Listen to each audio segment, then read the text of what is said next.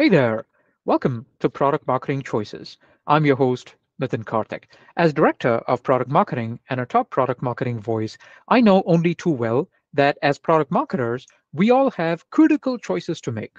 And that is why on this show, we discuss critical decision making with some of the best product marketers out there. And today, my friends, we are joined by Julian Dawkins, who is Senior Product Marketing Manager at Infobip in the UK. So let's ask the question.